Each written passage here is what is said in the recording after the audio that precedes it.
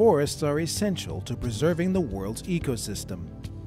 For many people, they also provide food, fuel, shelter, and income. Yet forest cover has been shrinking by 3.3 million hectares per year, much of it to make way for agriculture.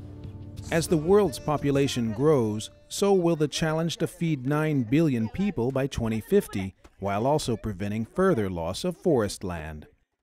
Yet thanks to better land use planning, the experiences of more than 20 countries show that increasing forest cover and improving food security can go hand in hand.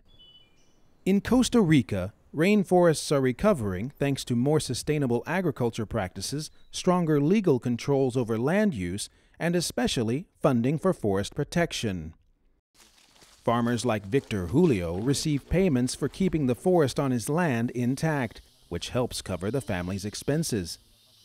About every 15 years, he is allowed to harvest and sell a limited amount of timber.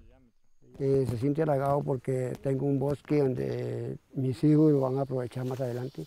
Mis nietos, mis bisnietos, van a saber qué es un bosque. Van a saber qué es una montañita con un bosque.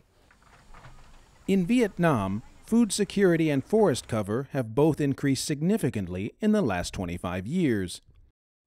Economic and agricultural reforms have reshaped the way local communities interact with the forests, as state forestry has given way to more community-based management.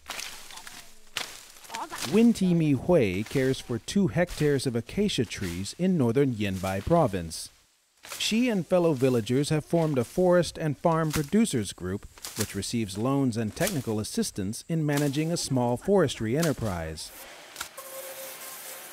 Thưa anh, thì đối với bản thân tôi thì tôi nhận thấy là thời điểm như hiện tại bây giờ ấy là được bà con nhân dân và chính là gia đình nhà tôi thì được trồng cây là phủ xanh đất trống và cái độ che phủ của rừng ấy là rất là tốt, nên đối với tôi thì nhận là thấy cái môi trường hiện tại.